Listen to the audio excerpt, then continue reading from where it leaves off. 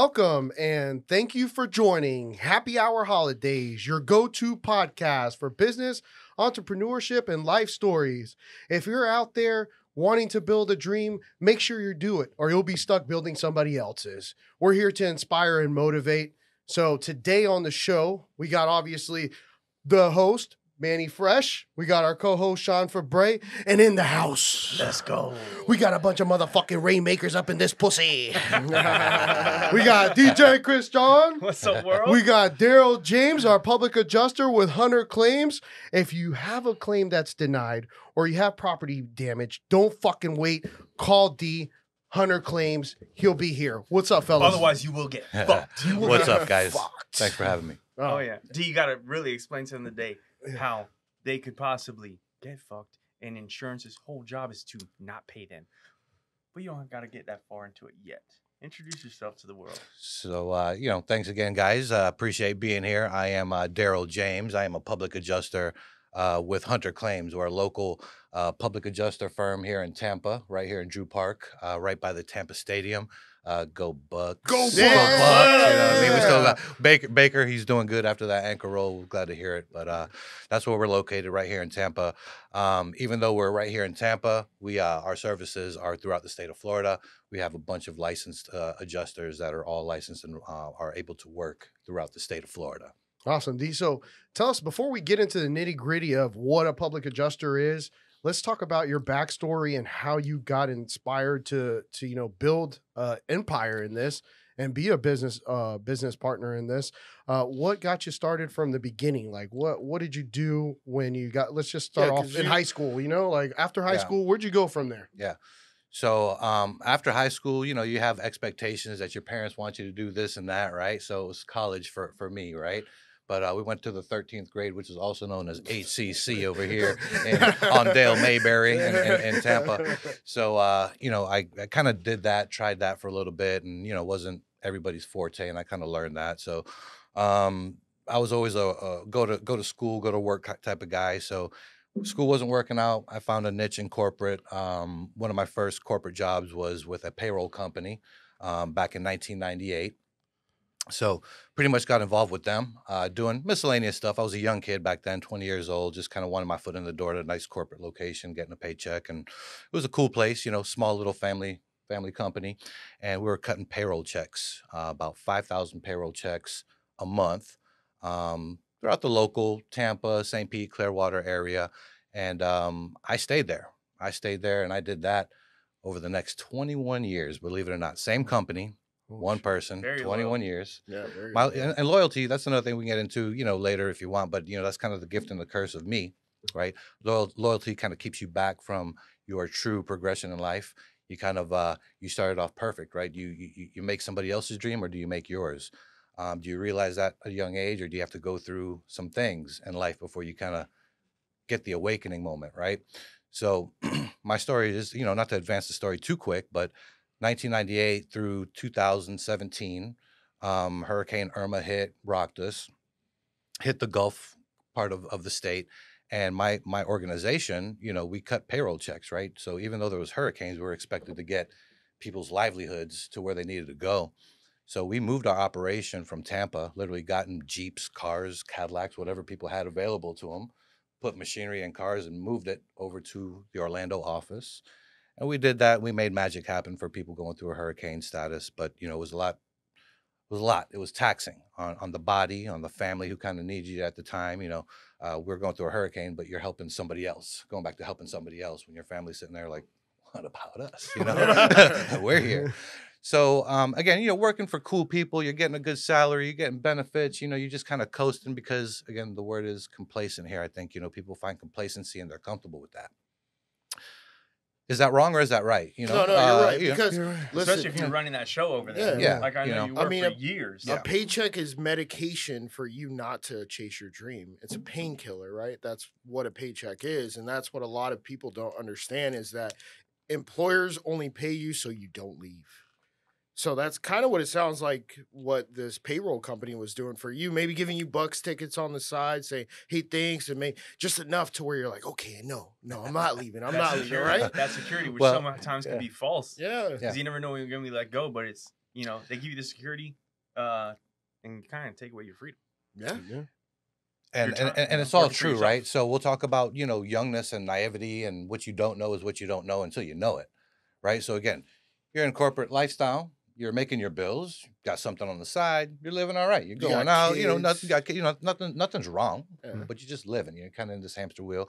Which some people, they're cool with that. And it's fine, right? Because some people need a structure, right? Some people need to get up at 7 to be at work for 9 and be home at 5 and making dinner at 7. Whatever your scenario working for yourself is not for everybody. It really isn't, right? Yeah. So corporate world, it might be the answer for half of us or more. And again, we don't realize this until certain things happen in your life. For 99%. That's a very good poster right there. So, the hurricane happens. The hurricane happens. You have to develop a mobile office in Orlando, which then takes you. Does it open your eyes and you get introduced to? Yeah. Well. There's a little bit more behind that. That hurricane made me realize that no matter how hard you work, no matter how much effort you put forward, that corporate guy's got his stamp on what your deserving paycheck is going to be. And going back to your Bucks tickets, right? They might know that you're a Patriots fan. Sorry, Tampa fans. I am from Boston originally, but oh, you're not a Patriots fan, are you? I was. This guy got the best of both fucking worlds. He could tell. Dan Marino fan, never win a Super Bowl. This guy, Tom Brady, how many? 6? 7. 6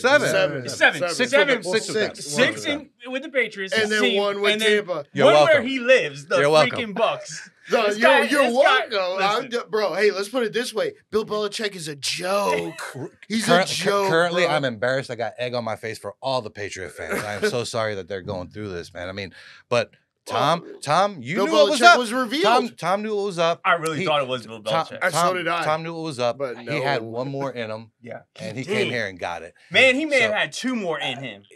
If it wasn't for the defense against the Rams. You mean the divorce. What D was it? It was the divorce. But also, I mean, he says he retires. Gronk decides to retire. Maybe Gronk doesn't retire because that was a big thing with us. Yeah. We didn't have a tight end going down the middle and distracting everybody else from Chris Godwin and Mike Evans.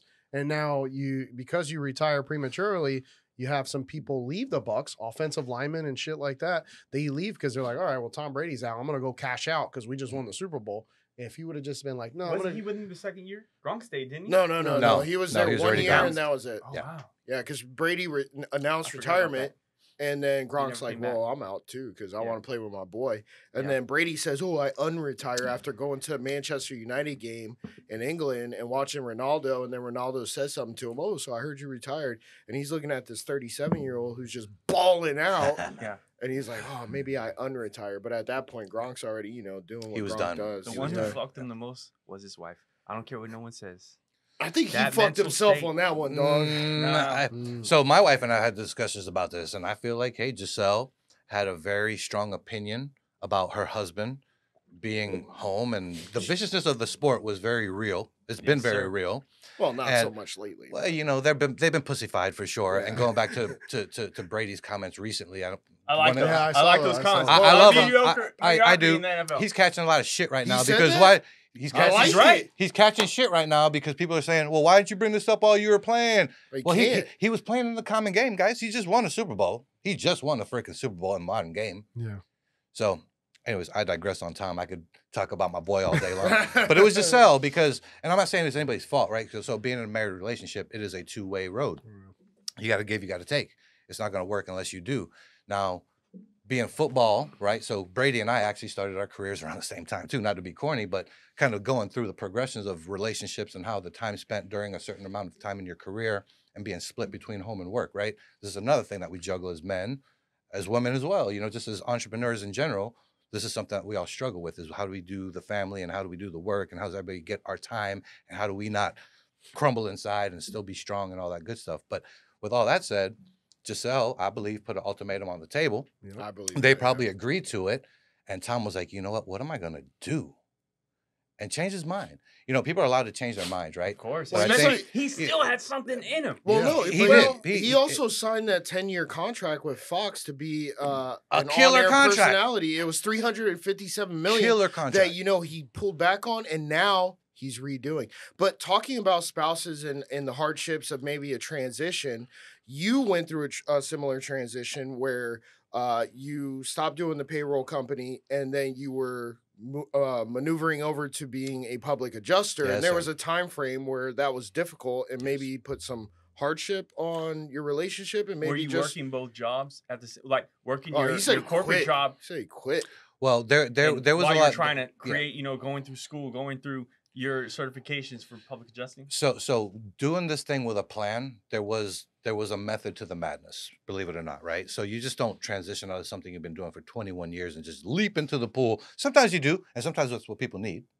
Okay, I agree. First of all, just how most people learn to swim because your dad threw you in the pool while That's your mom was cussing at your dad, and now your dad's looking at your mom like the motherfucker's swimming. Shut your mouth, bring me a beer. Anyway, Oh, that's in the deep end. That motherfucker gonna swim. So I digress on that, but so the transition for me was Irma opened my eyes as to it doesn't matter how hard you bust your ass for these guys. Your salary is what they are, and your Patriots tickets to the Bucks game is your bonus. Thank you. You made it through the storm. We made X amount of $1 million while we did it. Bravo. Yeah. Merry Christmas. Did they give you a bonus? I got I got Patriots tickets that year. The Patriots played Don't here. Count the tickets. Besides that. I did get a bonus. Okay. I did get a bonus. But obviously in your eyes, and it's because and here's why. Above and beyond. Well, here's why. The bonus came because at this time, at this position in the company's lifespan, we had a good core group of VPs in leadership. We had people that saw the efforts, saw the work, and made right on it the best that they could. And I've been through the scenarios where the VPs were pure shit. They were there as bona fide babysitters. They didn't know what the hell was going on. They were just there to make sure that the employees were doing what they needed to do while the company morphed into their next whatever they were going to be. That is the thing that kind of opened my eyes and said, you know what? There's something more to this. I just had, my daughter was 4 years old. I'm, new dad, 4 years, she's 9 now. But there was things that I was looking at from a higher perspective. Like, do you just stay here and be complacent, or do you give this girl, this 4-year-old daughter of yours, everything that she deserves and that you can give to her? And until you have a kid, and this was me before the kid, there was no, you didn't live for anything. You live for yourself and that next little, whatever you're going to do that was fun, that life experience, whatever. But now that is for my daughter. My Google picture is my daughter. People ask me, who's that? I was like, that's my boss. That's who I get it for. And that's who I do it for every fucking day. And that's no lie. That's my shit. And she's going to stay my Google picture. What about the wife? Fucking ever. She's my bomb too. I mean, she's my rock. So going back to that, right? So let's go back to my wife. So leaving corporate, you have to plan for this public adjuster thing. And this public adjuster thing, I didn't really know a whole lot about it, but I have a friend who's an attorney, and I have another friend who doesn't know this attorney, and they both were talking things about public adjusting, and my brother knew this attorney, and they would just kind of talk about it. I'd hear this stuff in the background. It was just kind of like background noise to me. And I was like, dude, it kind of got me, even though it was kind of background stuff, but it was transitioning myself, it's kind of just listening to everything around me. And I looked into it, and I had the conversation with my wife. I was like, this is what we got to do. We got to bite the bullet, because this thing is not something that you just jump into and start making money. In some scenarios, if you go work for a big corporation, a big public adjusting firm, you might be able to get a small salary and make a commission. I don't know how the pay structures are today, but that wasn't the road I wanted to take. I wanted to dive into it, make maximum for myself and my family, and make this transition worth it.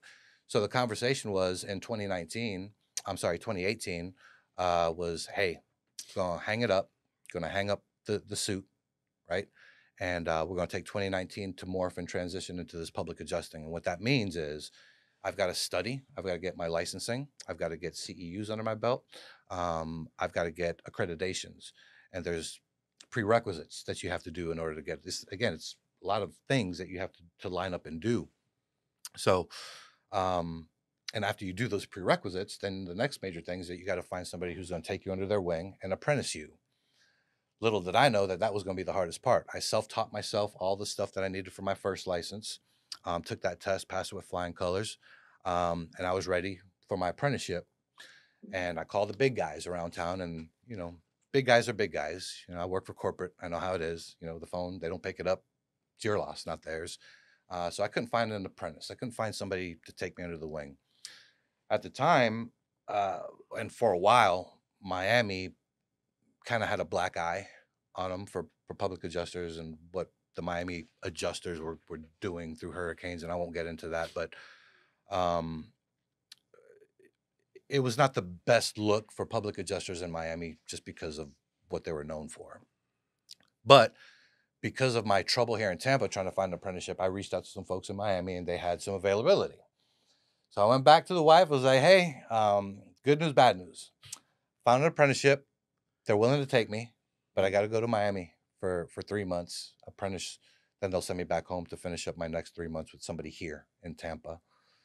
It was hard, you know, because again, we're a young family. You're just trying to figure stuff out. And she agreed, and that this was going to be tough, you know, because this was her salary versus what we had saved. And we would make it work because it was a year, right? And again, but it's like, you know, you take a lifetime to build up to a savings. And little do you know how quickly does that, it just dwindles when you need to tap into it. Did you have family down in Miami or did you have to stay at a hotel? No, this is going to be, this is all on you, right? Yeah. So this is the other thing, right? This is all on you. Before you get into it, before you find where you're going to land, this journey, you're on it, man. You're on it. Nobody showed me what to do. Nobody told me what to do. You had 100% commitment. And that's what it took, and right? Sacrifice. And it's a hard thing because, again, when you do 2 decades of one thing, right, and that's what you know and that's what you're good at, you discredit yourself into what is the future and what you could potentially do for yourself. But what I quickly learned, man, is that the one person that you're not going to fail is yourself, Yes. right? And when you have a family on top of that, I'll be damned if you're going to fail your wife and if you're going to fail your kids. Hell no, that was not the option, right? So I did what I had to do. You figured it out. I figured it out. I figured out my story, right? Everybody else's story's got their own little wiggles and waggles, but that was my story, kind of getting into it. So that commitment was made, right? I was heading down to Miami, packing my bags, kissing the wife, hugging the kid, like shit, fuck, sucks. But we'll be back. We'll be back. I'm back. You know, 3 months later. 3 months later. Right? Well, I also wasn't a person who was very involved with LinkedIn and shit, but during this time, you get very familiar with things that you've never been familiar with, right? Yeah. You throw yourself to the wolves, pretty much like me expose myself to this social media, to this LinkedIn. Packing my bags, man, and I get this ding on my phone. It's this LinkedIn banner, and it's Richard Hunter from Hunter Claims saying, lunch at Rocco's Tacos. Oh, wow. And with that, we will be right back. Like, comment, and subscribe. You can find us on every social media platform. And if you got questions about public adjusting, or maybe you just want to talk to the host or the guest host, or D, just drop a comment there. We'll reply. We'll see you in a moment.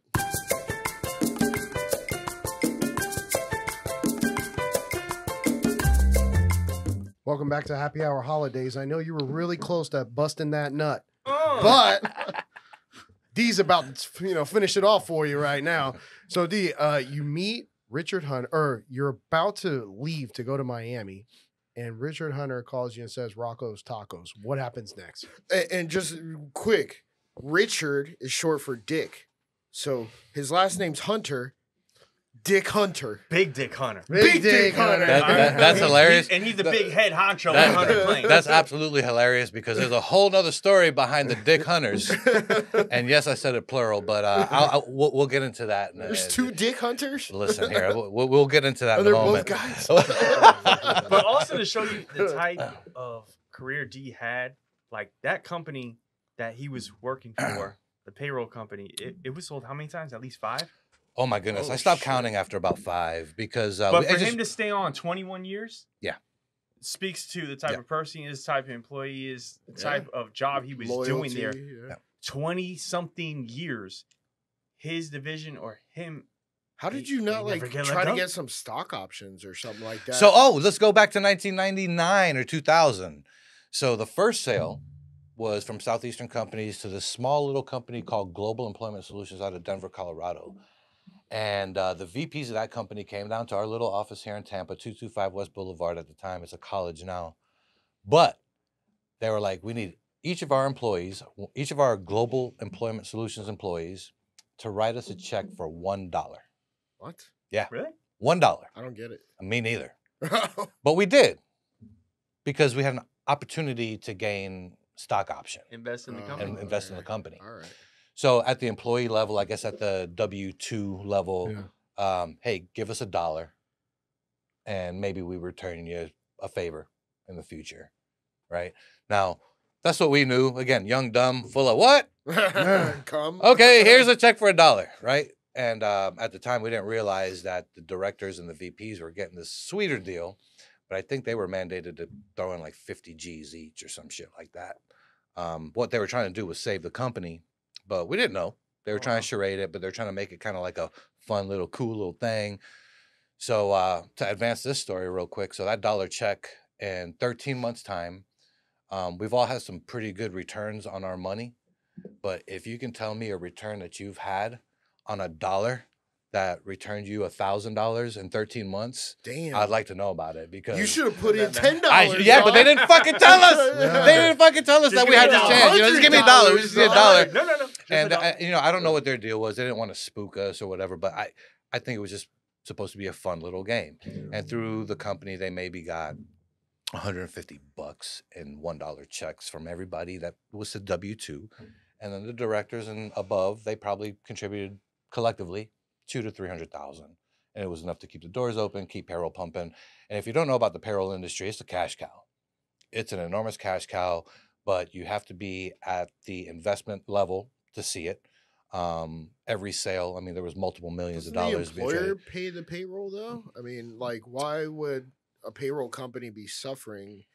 I mean, how would they go under? So there's one answer to that, guy. I don't care what industry you're in. There's one answer to that. Mismanagement? Fucked up management. Yeah. And how many managers were there? I fucking stopped counting, bro, because it was a circus show. My deal was, y'all are paying me. Y'all are paying me to do this shit. I find it comedy in my day to find you guys running around, cussing each other out, fucking round table, come back, you need this report. For fucking what? For fucking what? Anyways, let's not get into that shit because that's not what we're here for.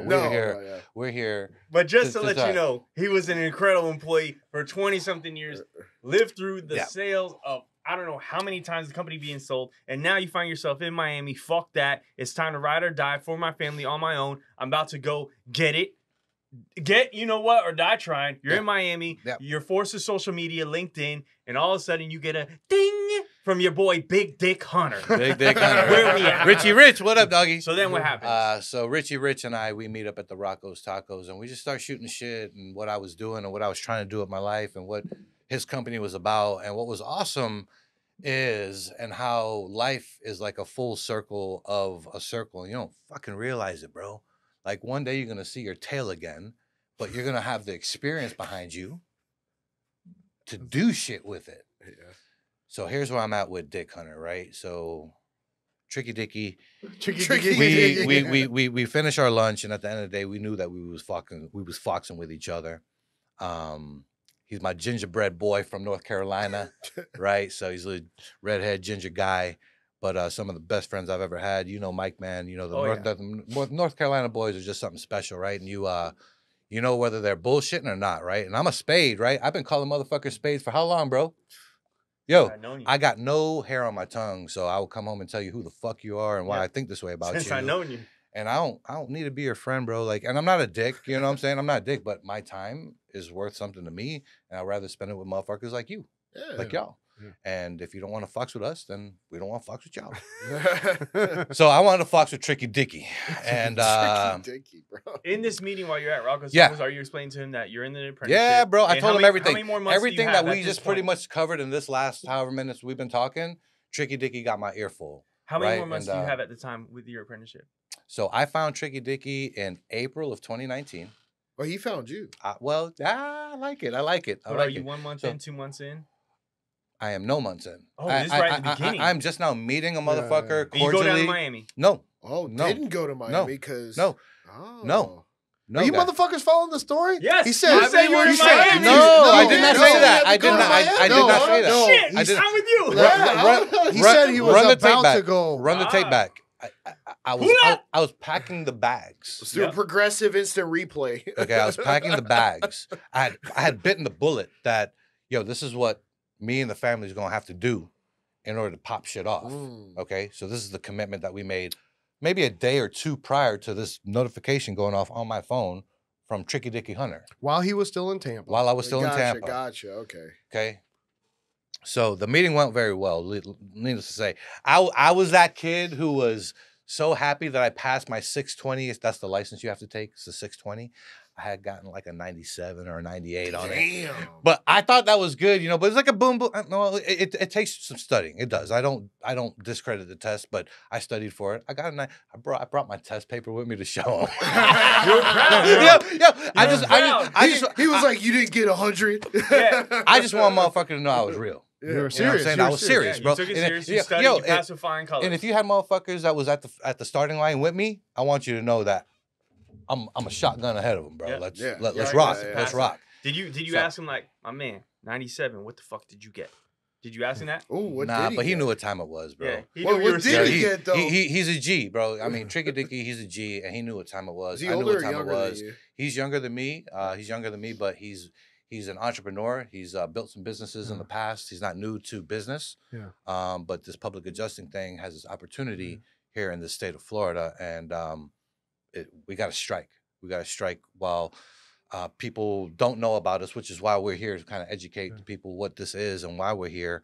It's a very important time because everybody knows about Hurricane Ian, and everybody knows about the state that we live in, right, and the issues that we have as homeowners.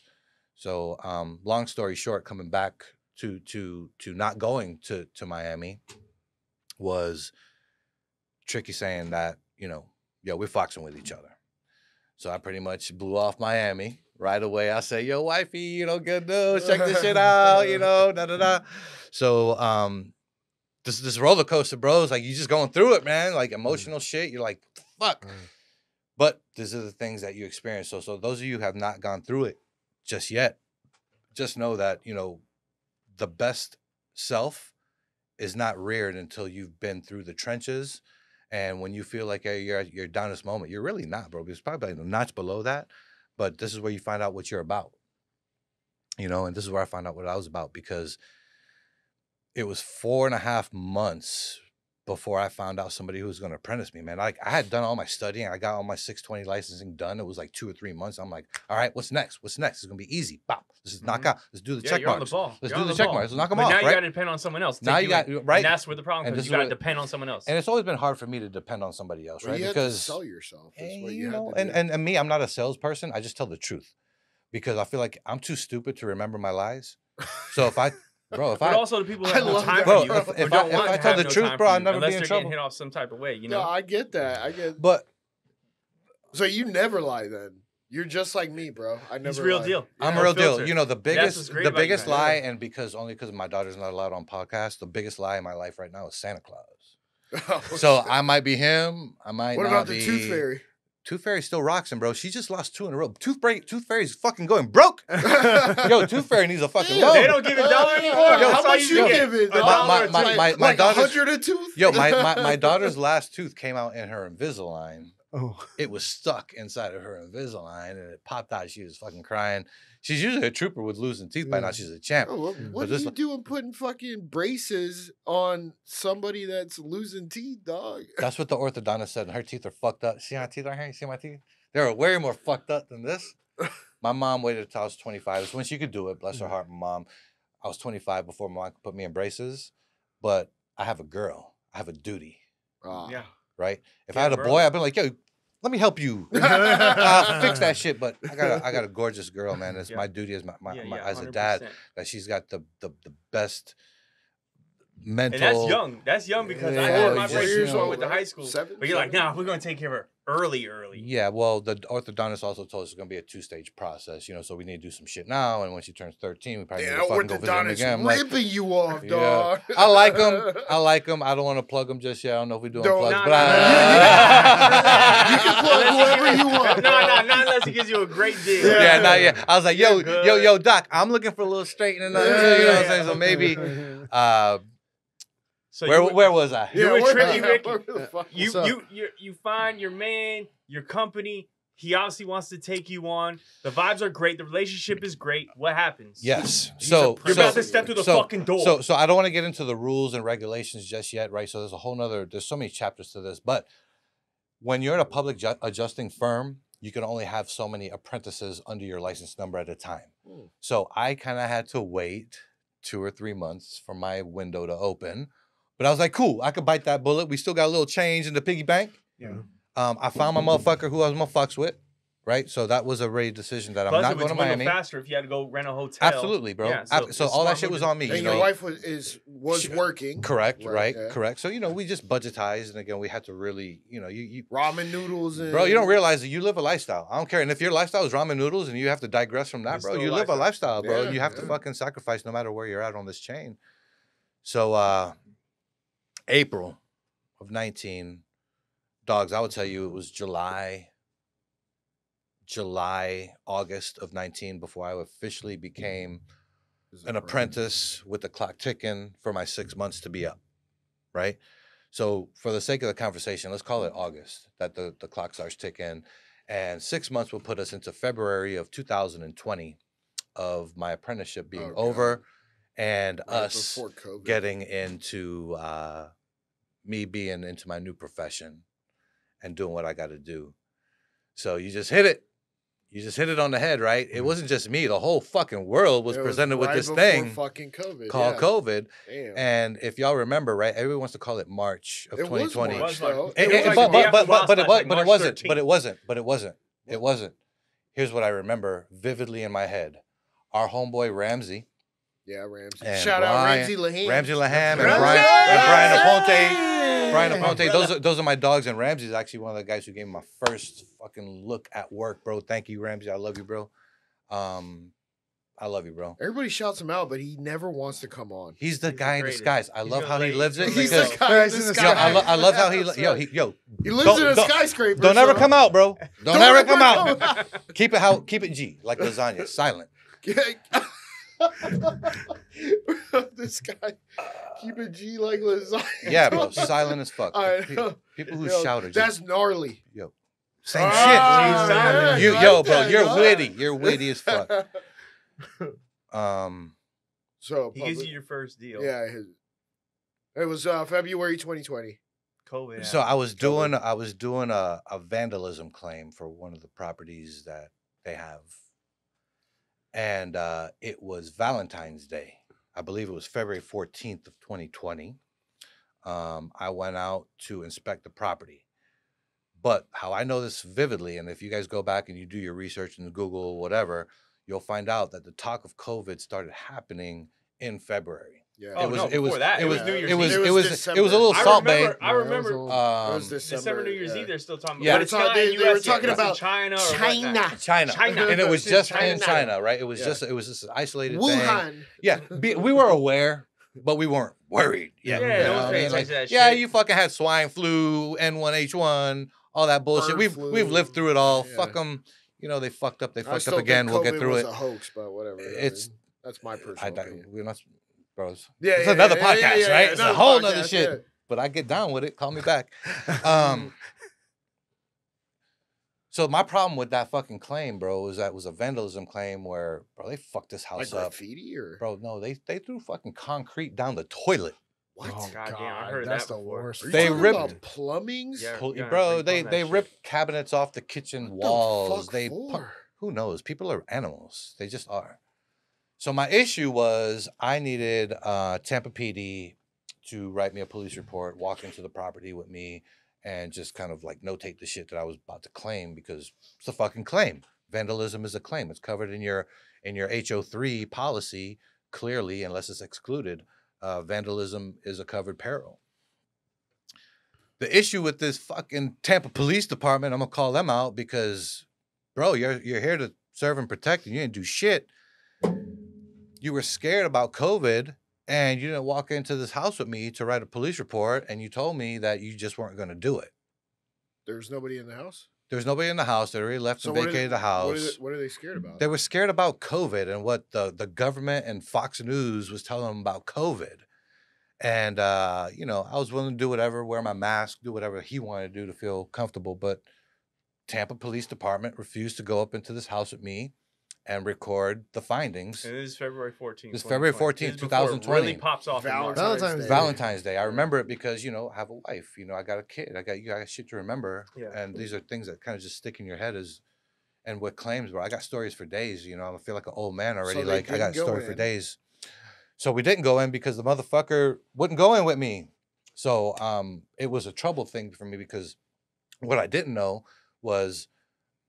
Were you able to show him pictures or anything? I showed him pictures. I showed him. So part of a big thing about what we do is proof and having to prove whatever the desk adjuster on their side is saying that, hey, bro, you're wrong, right? So what my thing was is that they were refusing. The carrier was refusing to admit that it was vandalism.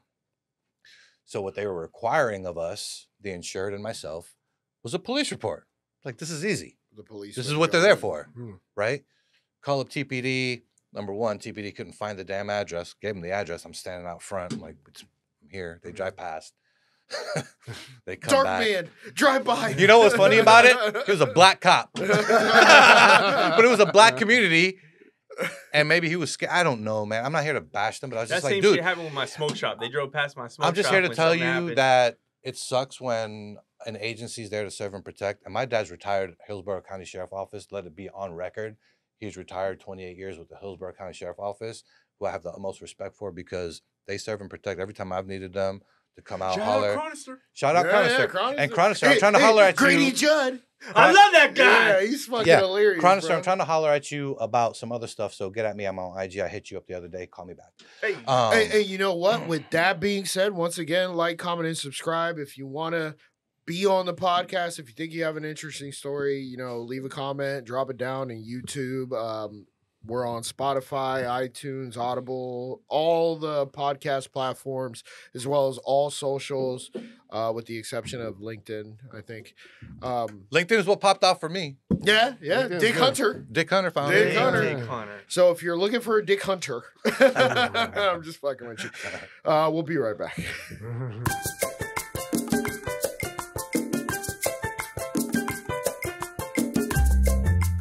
Listen, guys. You do not have to travel the beaten path. You need to go off on your own and make your own trail. And that is what it seems like you have done, D. Where you have navigated the trail of corporate America and then gone off on the beaten trail to pursue entrepreneurship. And I think where we left off was talking about... I don't know where we left Emily off. Street. Emily Street. Yeah. Where the cops wouldn't go in. Which was February 2020. 14. That wasn't Emily Street, but it was a vandalism. I know, it was West Boulevard. West Boulevard. West Boulevard. So which was one of your first claims. Yeah. Which was Ramsey's house, I'm assuming. It was connected with Ramsey, absolutely. And Brian. We've had a Brian Aponte on. Yeah, no doubt. Actually, I watched the Brian Aponte podcast. Very good. He's a very smart dude, and smart. I respect that. Yo, B. I respect Brian Aponte, B. I do, dog, and I love you, bros. You know what I'm saying? Like, a lot of you guys have a connection to me and why I'm successful today, too. I'm actually running a claim right now. It's a vandalism claim for Ramsey and Brian. That's another story, too. But can real estate photography help the public claims adjusting? Real estate photography? Yeah. So what comes in...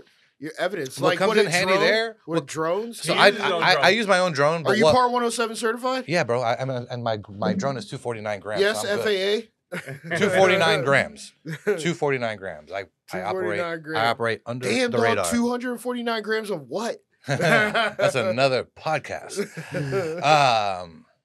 Just trying to make some money.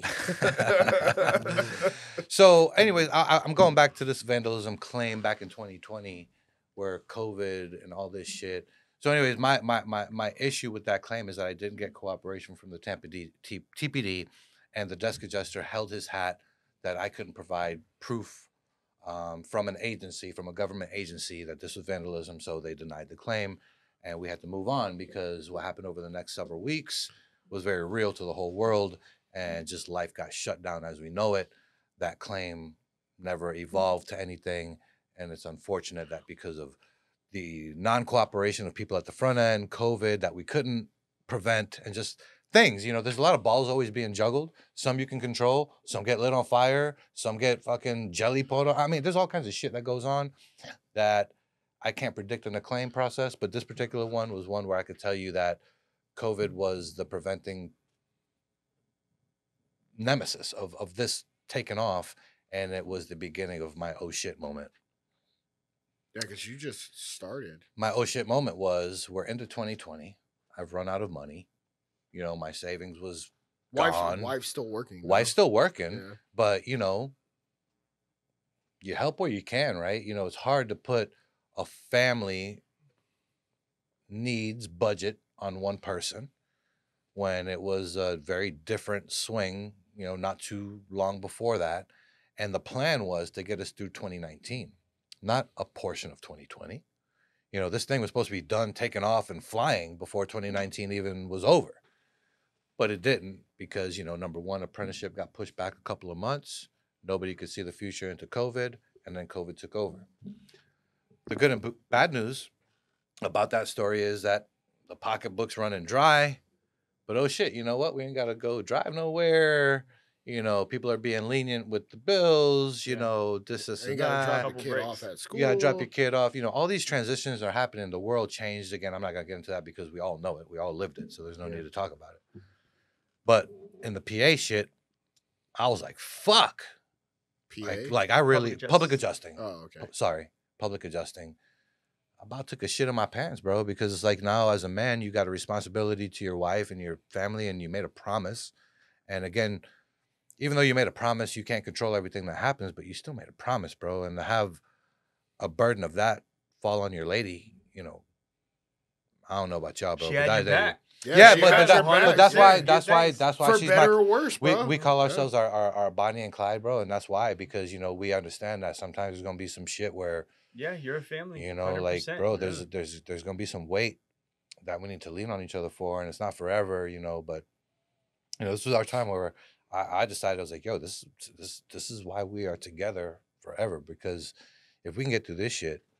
Ain't nothing else. Ain't nothing else. So February 14, 2020. So how long until you got what was cool? So that was the bad. That was the bad. Now let's get into the good. The good about public adjusting in 2020 is that there were very few. I forget the term, but like nurses were necessary, doctors were necessary, EMS were necessary, real estate photographers were necessary. Real estate. Really? It wasn't shutting down Home Depot. So I didn't know about that. Yeah. I didn't know about that, but public adjusting was necessary. Oh yeah. So we were like, real estate, baby. Shit. Here's my break. Here's my break. You know what I mean? So it was this opportunity where everybody was home, nobody was going to work, so they're on their recliner, on their bed, they're looking at their ceiling, they're like, oh shit, a water spot. What do we do about that? You know, so now they're Googling shit, and they're like, I guess somehow they find public adjusters, whatever, and we find a phone call through our Google phone number or email, and they're calling us, and shit, man, phones are ringing, bro. You know, that's cool. You know, like they're home. We can go do inspections. We don't have to wait till after 5 p.m. when they get home from work. Yeah. You know, we're doing this shit. So we're on I-75. The only motherfucker on I-75, bro. This is awesome. Yo, let's see how fast this son of a bitch go, right? So we booking, man. We're going everywhere. We're going to Ocala. We're going to Sanibel. We're going to fucking Naples. We're going to Orlando. Shit. You guys are throughout the state of Florida. Yeah, we're licensed in Florida, and there's a lot of us adjusters that are actually licensed in Texas, Colorado, North Carolina. So we have licensures throughout the state, and we're looking to get into Colorado next. California is the Wild West, like literally. But there's opportunity there, and we're actually, you know, I'm trying to find out how we actually help the Maui people. Should homeowners call public adjusters first before they call anybody else? Now, when you talk to a public adjuster, the absolute answer is yes, right?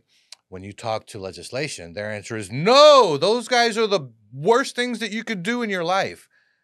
But my question to the viewers out here that are watching and listening to this right now, that have a home, that opened their claim on their own because legislation and the politicians told them to.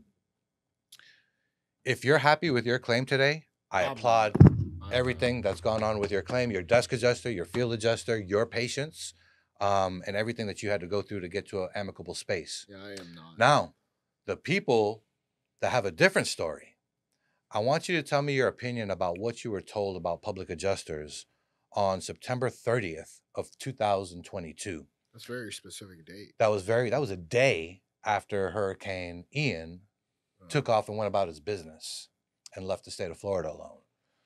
Now you have the people in Tallahassee on Fox News, CNN, whatever plug they can get on, saying, call your insurance company. Instead of a public adjuster. Talk to your desk adjuster. And get raped.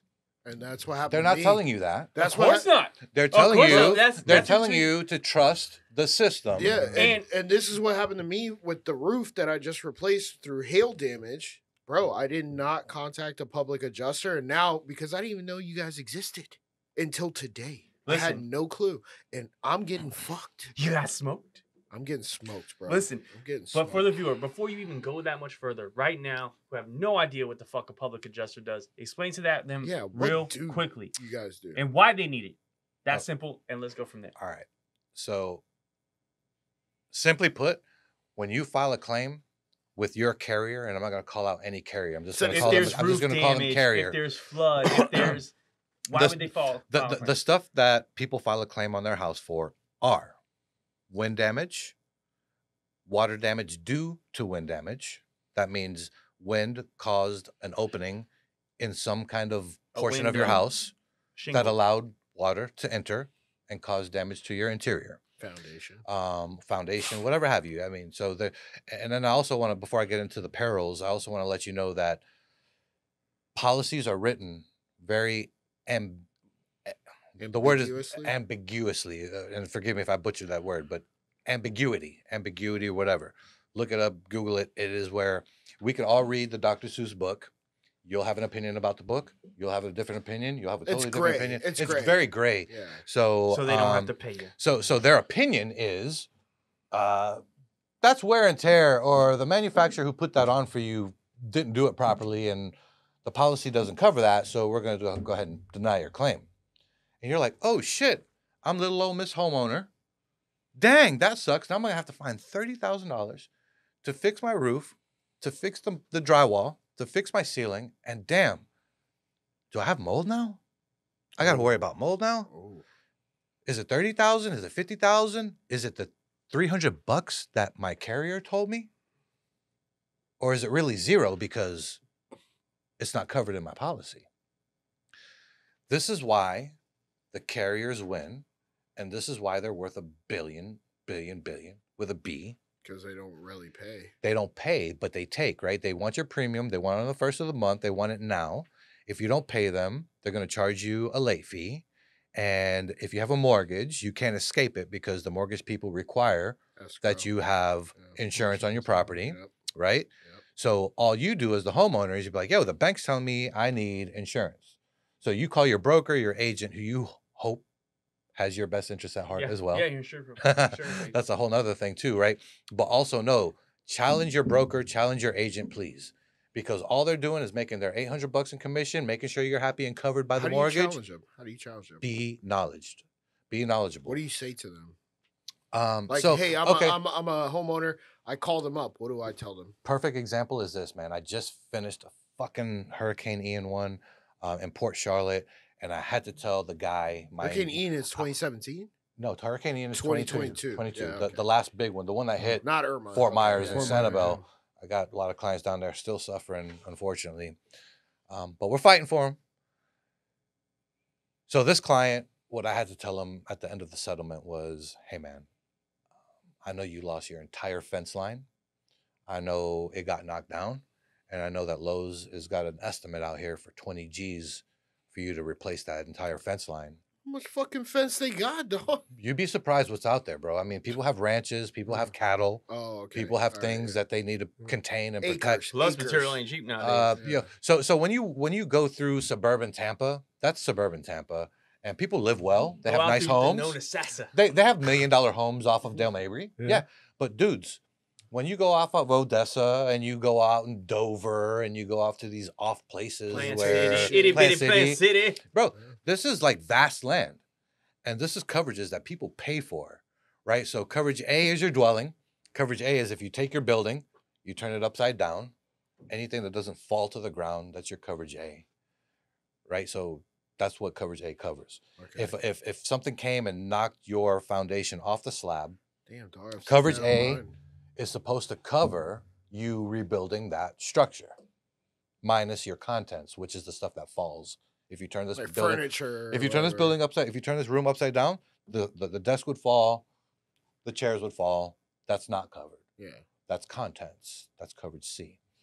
But this client had coverage B, which is detached structures, which is like sheds, Mother-in-law fences, suite. mother-in-law suites. And people are like, yeah, I got detached something. And they're like, okay, we're going to give you $5,000 in coverage. And you're just sitting there like, okay, Well, that's not enough. well, I You're cannot not tell knowledgeable. you. It's not your job to understand your insurance coverage. You pay for it, you think you're good. But here to the viewers, they are simply like your fucking attorney. D is knowledgeable. That's what it sounds like. You know what I mean? Yeah. He knows how to go back. He knows the laws. He knows the rules. And guess what? They're going to respect him more than they're going to respect you. And he has the patience, the team to go months to get this. Your roof is fucked. You had floor damage, flood damage. Cool. Here's $1,000. Get fucking real. This guy's going to figure out a way to go battle tit for tat and get you 60 racks. Now, that's just me in a nutshell. I'm just trying to get you there to let him know what's real. My dog. Like, Hey, I'm trying to get you there so you can really explain to him why you try to do it yourself. I'm gonna tell you. You try to do it yourself, you're gonna get fucked. I'm gonna tell you where this passion comes from. I know 10 guys. This guy's. I'm gonna tell you where this passion comes from. Why I love this motherfucker to life and forever and always.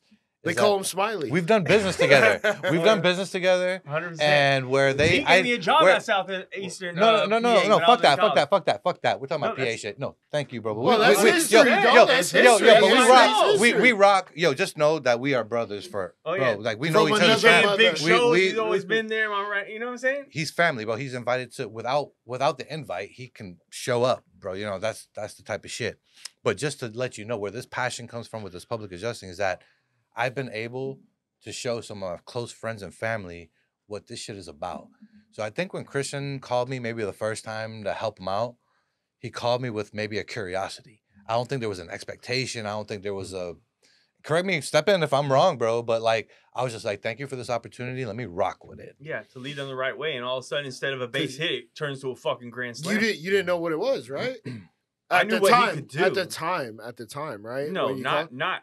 Because you're in the position that I'm in right now because I didn't know this shit. No, but I still knew that a person just trying to combat your insurance company, bro, whether it's car insurance, whether it's home insurance, like medical, they're not your fucking friends. They're not. Medical, like I'll never forget. I'm headed to Miami medical to DJ. Fuck me too. I'm headed to Miami to DJ. I have a brand new, it don't even matter. Listen. You had a brand new what? Well, at the time. Hey, tell him what it was. Was it a 745? It was a big one. At the time, a big boy STS, Cadillac STS, and STD. STD. You heard it here, folks. But listen, I'm headed to Miami actually for a video shoot, DJ Khaled video shoot. All of a sudden, a metal fucking hook. That's the way I can describe it. Falls off a bed of a truck. I try to swerve, hits my car door. And do you remember the movie Grease? Yeah. Where they go, they have the fucking things on the wheels. Yeah. And that's what it did to my I remember that. driver's side door. I come back, I'm like, all right, I'll figure it out when I come back. On my way back to Tampa, I call insurance, call them up. Hey, how's it going? Need a Geico. Need to do a claim. This is what happened. Okay, I'm on I-75. A piece of metal or a hook is headed towards my car. I swerve to try and avoid it. But it still contacts my car, ruins my door, puts a hole in it. Okay, sir, hold on real quick. I was back. Sir, did you say you swerved out of the way? Yeah, I tried to swerve so I wouldn't hit it. Oh, sir, because you swerved, we can't cover you. Fucked. And long story short, that's a little nuts. Hey, okay, take it out. Okay, but we gonna be right back because he's gonna tell you why you need him.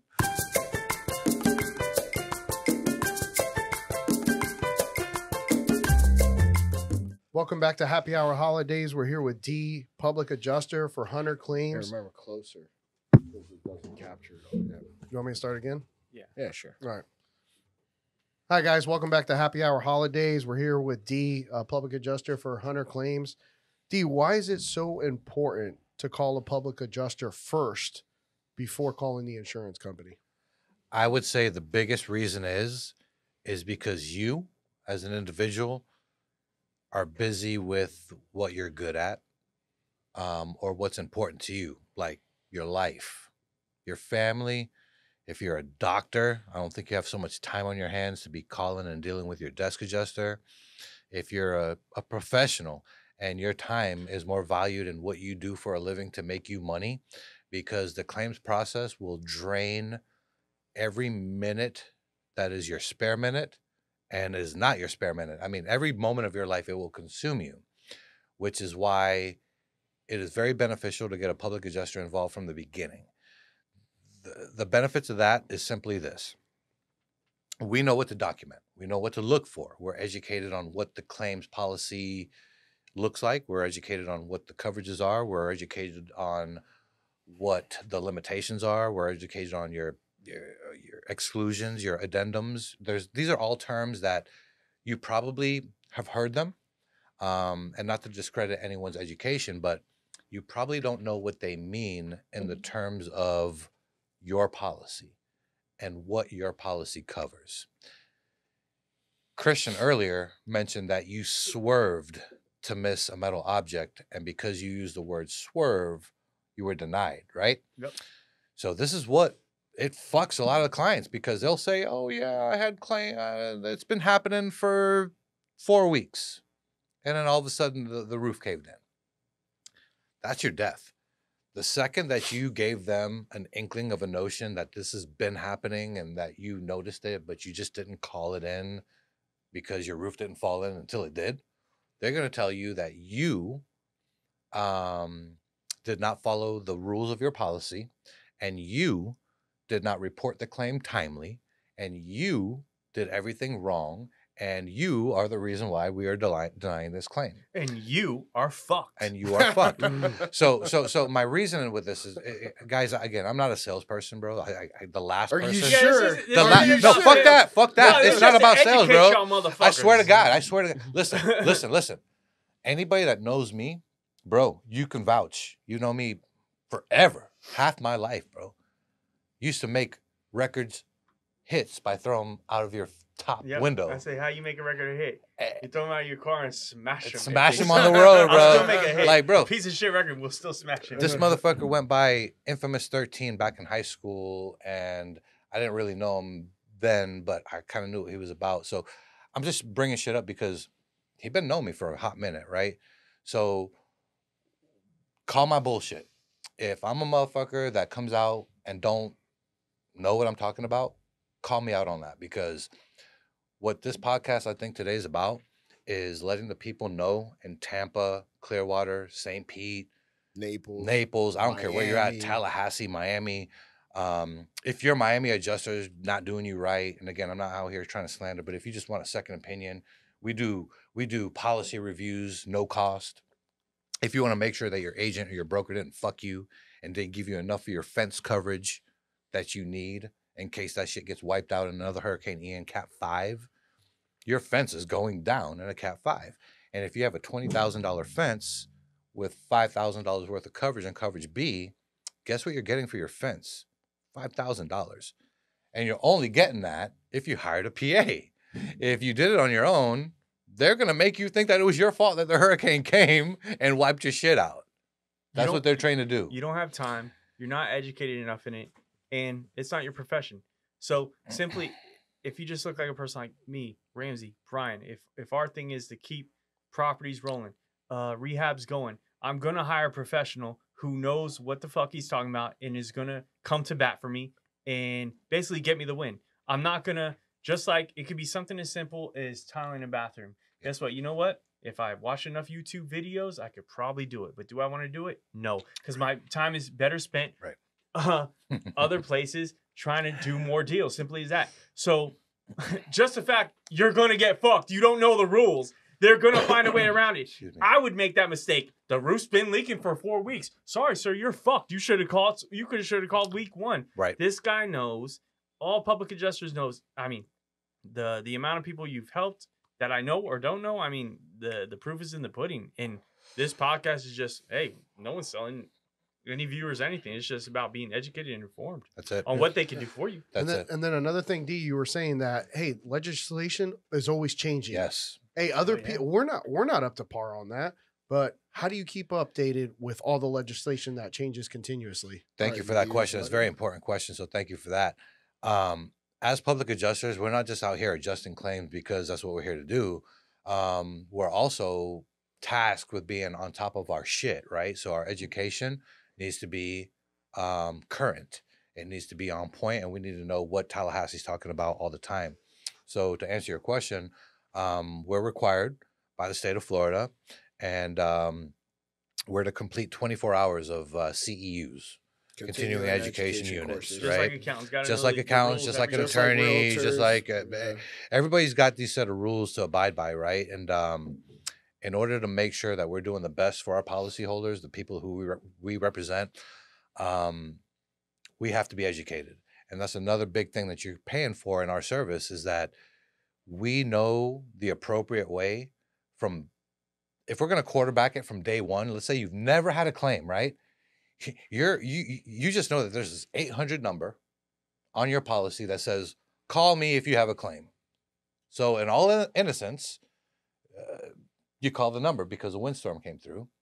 And now you're mentioning, hey, 4 weeks ago, this windstorm came by. It was really tough and it blew a shingle off and my kitchen has water damage in it now. Well, Mrs. So-and-so, I'm sorry to hear about your damages, but because you failed to report timely, we cannot afford you coverage. Fuck insurance companies, bro. And listen, I'm Straight not up. here to villainize or whatever about insurance companies. What I am here to do, You're giving real world. what I'm here to examples. do That's is, what you're guys, doing. don't pretend that you're going to win, because their sole job is to make this. I always bring up Pythagoras theorem because I don't know shit about algebra. AC, And that or word A right squared there plus just throws B me for a squared. fucking loop. And that's what they are here to do. There's also this great book out there. It's by Chip Merlin, Merlin Law Group. He's a big attorney out here in Tampa, but it's Delay, Deny, Defend. And if I have those words flip-flopped, I apologize, Chip. But Delay, deny, defend. yeah. And that's I like I'm it. assuming that's their playbook. First delay, then deny. And if they're smart enough to have a public adjuster or take you to battle, then you defend. Correct? And to wrap up, Sounds like it, yeah. wrap up what we've been talking about here today, those 3 words are what your desk adjuster is there to do. If you have 5,000 in damage, 50,000 in damage, or 500,000 in damage, guys, on Sanibel, on the island of Sanibel alone, I've got 2 million in damages on 3 properties. 3 properties, collectively 2 million in damage. What's today's date? 11/28. 28, yeah. The storm date was November Last 29th, year. 2023. Yeah. Today's date is November 28th, 2023. Did I say that right? No, it was last 22, year. 22 of last September year. 22 2022 of last year. Yeah. And this year is 2023. So That's we a are year now later. we're Over now a year. We're actually Over. 14 months if my math is No, you're correct. right. You're right. No, Probably to the date tomorrow. Yeah. That these people, still haven't gotten. and I know we're running out of time and I can't scroll through my phone right now, but I could show you some shit in my phone of damages that are just like, you would think that you were in the Gaza Strip, and not to make light of that right now, but Or maybe even in like Trinidad. I'm just talking about, bro, it's bad. It's fucking bad. It looked like nuclear bombs went off. And for something that bad, for them to be like, I don't know, you're not really These are, covered. and no, so Goes to show you they're not on your so team. I also want to hit home with a real life story too. So one of my guys on Sanibel. You got 10 minutes, bro. You got time. Yeah. All right, cool. So Yeah. this Don't feel rushed. no, people should know. People should know this shit. And what I do gets emotional too, right? Because you become a part of people's lives for a long time. You see the You destruction of see what they go families. through. Yeah. You see destruction of family, It's right? their asset, their Some of these people home. lost family members, dogs, Mhm. cats, house. Yep.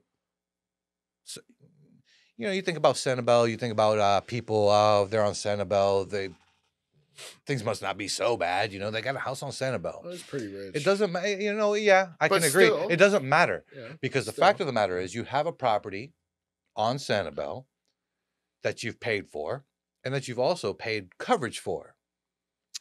My one client, And he sticks out so vivid because he's been with me since December. Can He you signed. name them? Or? I won't. I Okay. won't. But it's very common, right? So his name is the same as my insureds, right? If you haven't called me, it's because your carrier has done you right. If you've called me, it's because you're dealing with this shit. And I'm sad to say it happens way too often than people realize. And people want to put the blame on why your premiums are tripled in the last year or two. It ain't nobody's fault except for The insurance company. they're not paying properly. And if they paid properly, there would not be a need for me. Guys, I'm here to work like how we all are, right? But when I look at my files, and I've got over 100 files currently, when I look at my files and I do my file review, I make sure I do a file review monthly or more, and I see why these things are not being paid. It really hurts my heart because then you hear about legislation talking about attorneys and attorney fees and how this stuff is turning into a wild, wild west because the attorneys are charging this, that, and the other. Guess what? Out of the 100 plus files that I have on my desk, I'd say the percentage is less than 3-4% of clients that want to even get an attorney involved. They called me as a public adjuster because nobody wants to sue anybody. There's no reason to sue anybody. There's a policy in effect. The hurricane happened. The hurricane happened.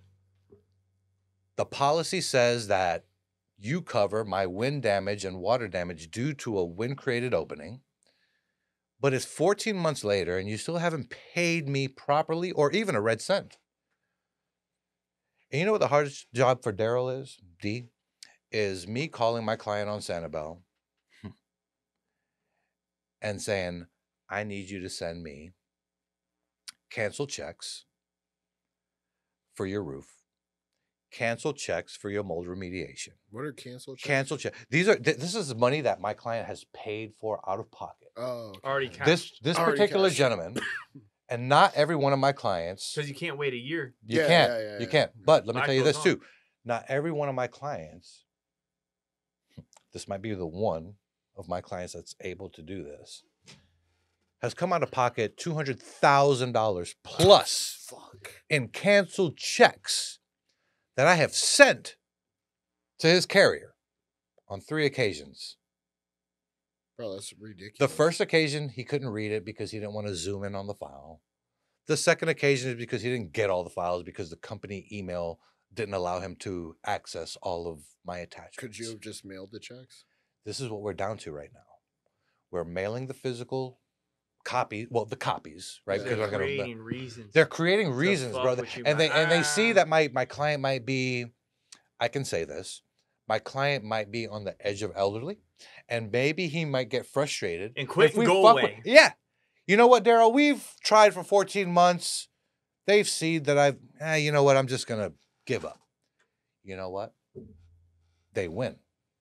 They win. The moment that my client says, Darryl, it's 14 months. I don't know what else we could do. Now, what gets hard for me is that, guys, there's 1,001 reasons for them to pay this claim. And I have to go in front of my client and explain something as elementary as pre-K. I don't know how to say this to you, Mr. Client, without sounding like a complete ass. But this is the shit that I'm being fed. This is the shit that I'm being asked to ask you for. And I am embarrassed to ask you for this. But we have to have it to say that we've done it, to say that we've obliged, that we've cooperated, and that we've not impeded any investigation. Everything that we do in a positive direction, they will do everything in their effort to show you that you've done it wrong, incorrect, and that you don't deserve the award that your policy entitles you to. What are the steps after that then? So there are steps after the public Can adjuster. you appeal? Yes. Have a So- third party Yeah. So mediary? the claims process, just know that from a public adjuster standpoint, we have options available to us. And my goal is to work with my counterpart. So at every carrier, there's a desk adjuster. I am that person's counterpart. I am their equal. I am to show them that we are here at a discrepancy. We agree that there's a discrepancy, Mhm. but we're here to work amicably. And this is the term that nobody's here shouting and blazing guns and demanding this and demanding that. But we wouldn't be here if your estimate was so insanely low, right? Now you're complaining about my estimate that is insanely high. Well, now I'm challenging you. I wouldn't be here if yours was so insanely low. So let's find this middle ground. Mm-hmm. Let's let this go away. I'm here to play nice. I'm nobody's enemy at this point. If you can see it for what it's worth, we're here to settle. Yeah. There's mediation steps. If me and the desk adjuster can't see eye to eye for some reason, there's mediation. Then after mediation, there's a lot of policies that allow for the appraisal. These are other things. These are other options that are Third-party appraiser. Yeah, they're available. And as a public adjuster, I'm also available for appraisals as well. I'm an appraiser. I'm a certified appraiser. Oh, shit. Oh, cool. So the long story short is, guys, at the end of the day, if you've not had a claim before, you think that it's as clear as day, ABC 123, call my insurance carrier. They're going to come out. They'll assess the damages. They'll attach a dollar amount to it. They'll pay me. I'll make the repairs, and I'm on with my life. And on top of that, also, So I we got recently 2 met one of minutes, your guys. clients. We got 2 minutes. One of your clients, in case the viewers wondering, if I make a claim, will they drop me?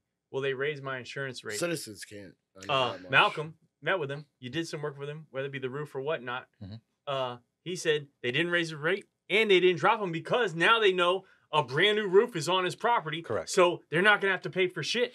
So, no, they didn't drop him. They didn't raise his insurance rates. And thank you for pointing that out, because A lot of people think that. Whether you file a claim or not, Malcolm's insurance company saw him as an asset now versus the opposite, because now he's protected with a brand new roof and he's good for the next 20 years to come. Yep. Which Okay? means they're they not don't gonna have have to write. So they he's don't good. have to replace the roof again. Malcolm's good with paying his premium and moving forward with his said insurance company. Now, let's say you have a claim. Shit, we got 1 minute, man. You have a claim. We You have a got 1 claim. minute. You have a claim, and you want to file this claim, and you're like, damn, my insurance is going to go through the roof. Guys, the end of the story is you live in fucking Florida. This is a luxury state, whether you want to realize it or not. Whether you live in the slums on MLK, I'm sorry, I shouldn't have said that. It is what it is. Or if you live in Tampa Palms, you fucking put into this shit. You deserve what you're owed, right? At the end of the day, don't waste the time. It's a fucking game. Don't realize by the time it's too late. This stuff doesn't take, a couple of weeks to do. It takes some time, takes some effort, takes some data collection. So call your PA. I'm Darryl James, Hunter Claims, 813-600-9093, or Darryl, Darryl, at hunterclaims.com. And with that, we leave you. Have a great day. Subscribe, like, and follow. Oh, yeah.